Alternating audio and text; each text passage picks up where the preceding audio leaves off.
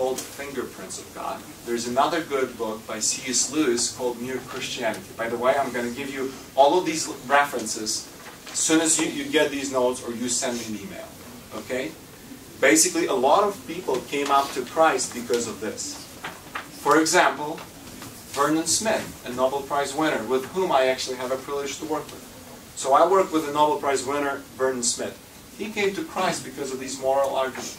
3 years ago he was baptized. And he won a Nobel Prize in Economics 2002. Because when he considered the moral evidence, the moral weight of human, basically the consciousness that we have, he couldn't explain it with science. He said only God could have created that. Only God could have given us that consciousness. C.S. Lewis' book is probably the classics, Mere Christianity, to read more about this. Number six is what a lot of, again, people take it as granted, but this is very strong. It's called a personal argument. Look at your life.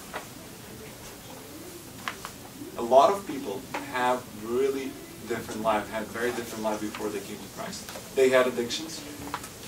They had they had diseases. They had so many problems. They had so many problems. And then something changed, just like that, in a moment. You know that naturally this could not have happened. What happened? God came to your life. You can give me all the evidence against God that you want, but I know that my Redeemer lives. I know in my heart that God exists. And nothing can separate me from that. Because I have experienced firsthand the act of God in my life. So don't diminish this one as well. You are the evidence of God's existence. You yourself.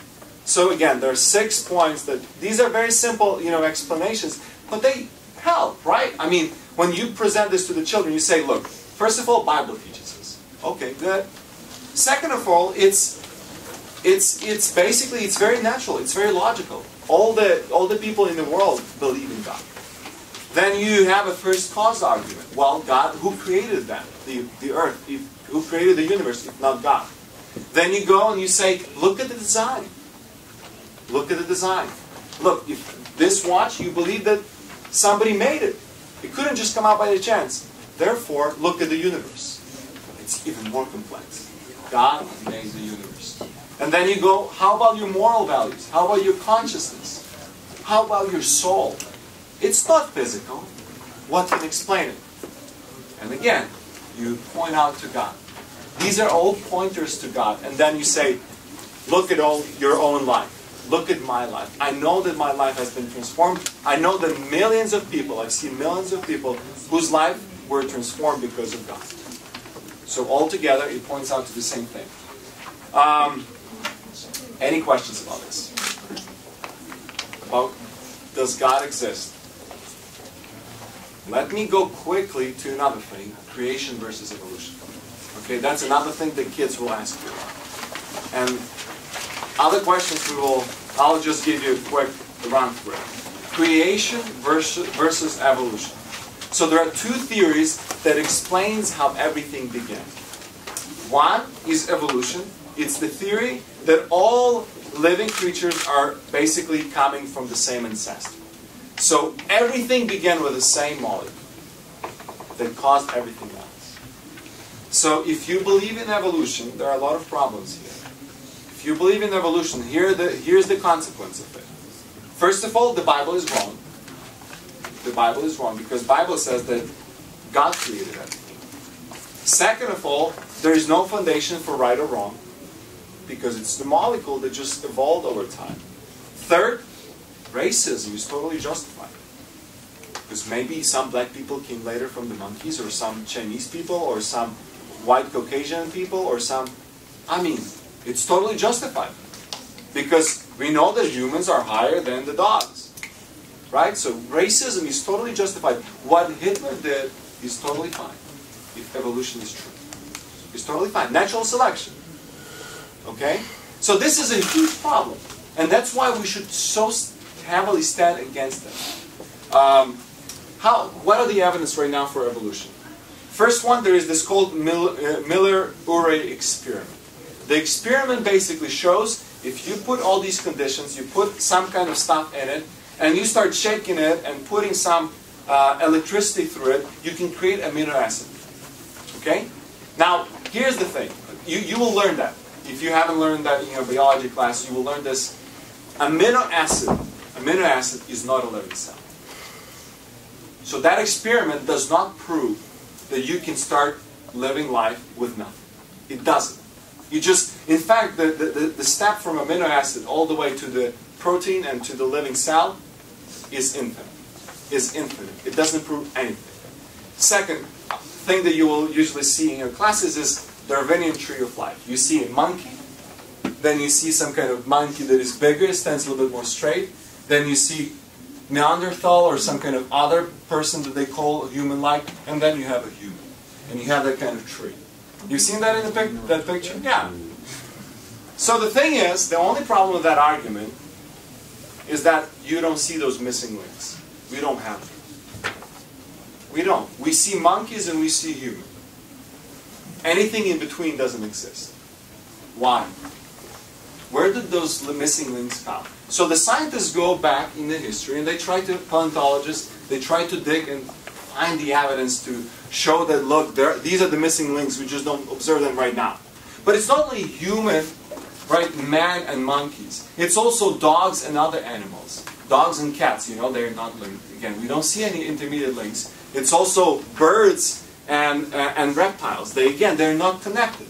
So there's billions of these missing links basically missing. So obviously this is something wrong with this picture. And scientists trying to dig out these evidences, and they find out, for example, there's been an article published in Nature about Archaeoraptor. Scientists said, look, we found the evidence, here's the dinosaur, and here's it looks like a flying dinosaur that had feathers, and they call it Archaeoraptor, that can fly. 5 years later, they showed that this was a fake. They took a skeleton of dinosaur and they took a bird and they put it together. And they molded those two together, fossils, and they called it a scientific discovery. This was such a big scandal in Nature. But a lot of evidence has been fabricated like that to show that these missing links exist. They don't. Okay, so don't be fooled by that. Question these things. Whenever you have a question, go to the internet, look evidence for it, look evidence against it. Don't take it for granted, because you will see that there is a lot of questions. Also, maybe you've seen Haeckel's embryo drawings. It basically shows that there is this embryo of a human, it grows, and then the child becomes, then there is a child. Embryo 1.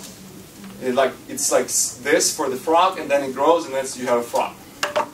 And what they show is that the embryos in the very early stage are very similar across frog, human, reptiles, and all of these different. And so they're saying, well, they look alike. Therefore, they all come from the same thing. The only problem is that it's fake. That drawing is fake. It's still in our books, but it's fake. This guy, in 1960s, his own faculty members actually kicked him out of the university because he faked that, he drew the fake thing. Now we actually can scan and see the embryo. We can actually, we have all the technology. And when you look at these embryos of real frog, of real fish, of real human, they're so different. There's nothing alike. They're so different, But our children will go and look at those books and they'll say, look, they're the same. This is how the book says it's the drawing. Well, the drawing is fake. I mean, I can draw anything. I can draw here an alien with a big hat and therefore it's true. No, it's not. And we have to know about this. Also, one of the big things right now, DNA, DNK. We know that 99% of human DNA is similar to monkeys. And here's the conclusion that scientists make. Therefore, monkeys and human have the same beginning. They have the same cell. Because 99% of DNA is the same that you have, and the same that I have, and the same that monkey has. Now, if you never thought about this, you will say, yeah, it makes sense, right? It all should come from the same thing. Okay, let's do this. If I had here, I would paint something. One painting. I would put the signature under it.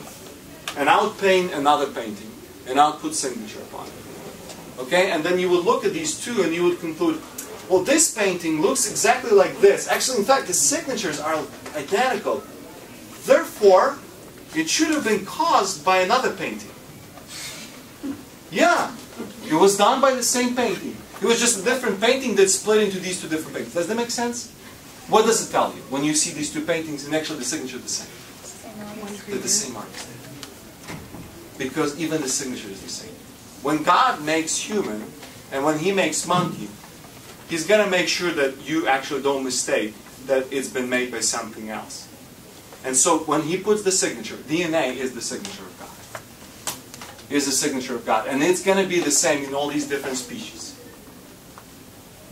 So 99% doesn't prove that they come from the same ancestor. It proves that the same Creator made them. Okay, the same exactly evidence, you just interpret it completely differently. And if kids are being interpreted one way, and you don't point out that, look, this is wrong. I mean, what it tells you is basically God has made one and the other. And that's why they're similar in these 99%. The signature under one painting is exactly the same as no other one. Means that the Creator is the same. Does that make sense? So again, evolution is in a very shaky ground. Once you put all of these